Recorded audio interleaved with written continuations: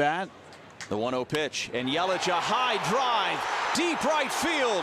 This ball is way back. Bye-bye baseball. Christian Yelich with a grand slam. And the Brewers. This one is crushed deep center and a grand slam for Rowdy Tellez. Just what you want to see. Second career grand slam for him, and he opens this one up. I'm talking about waking. Adames hits with the bases loaded. And Adames into straightaway center field. Back at the track. It is gone. A granny for Willie Adames.